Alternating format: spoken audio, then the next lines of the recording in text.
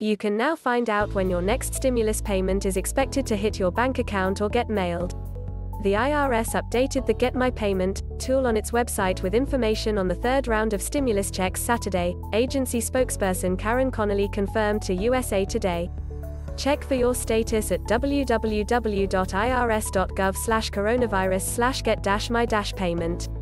The agency had said Friday the tool was expected to be available on Monday. The third round of economic impact payments will be based on a taxpayer's latest processed tax return from either 2020 or 2019. That includes anyone who used the IRS non-filers tool last year, or submitted a special simplified tax return. For those who received the first two stimulus checks but didn't receive a payment via direct deposit, they will receive a check or a prepaid debit card.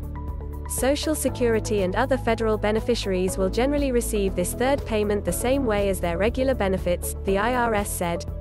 A payment date for this group is expected to be announced soon.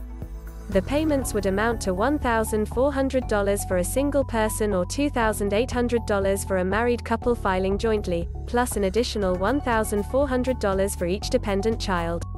Individuals earning up to $75,000 would get the full payments, as would married couples with incomes up to $150,000.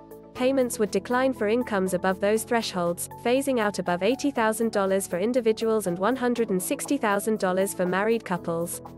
The IRS also updated frequently asked questions Saturday on how to use the Get My Payment tool, which requires users to enter their full Social Security number or tax ID number, date of birth, street address and zip code.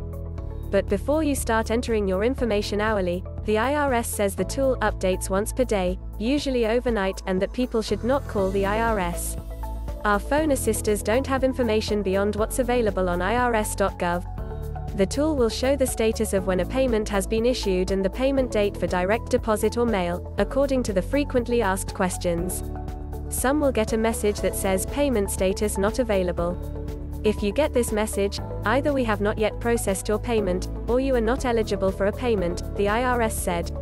We will continue to send the 2021 economic impact payment to eligible individuals throughout 2021, the IRS said. And others will get a "need more information" message when using the tool if the payment was returned to the IRS because the post office was unable to deliver it for another reason. If your address has changed, the IRS says the easiest way to update is to file your 2020 tax return with your current address, if you haven't already done so. Once we receive your current address, we will reissue your payment. In the coming weeks, more batches of payments will be sent via direct deposit and through the mail as a check or debit card, according to the agency.